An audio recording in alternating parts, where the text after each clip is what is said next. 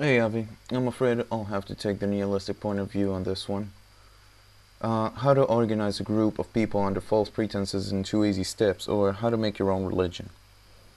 Number 1, invent a non-existing problem which is based on unfalsifiable claims. Number 2, invent an antidote to this problem.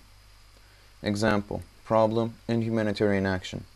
Antidote, human rights.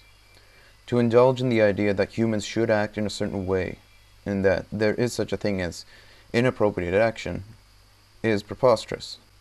Moreover, it stunts the growth and the development of the group and/or species.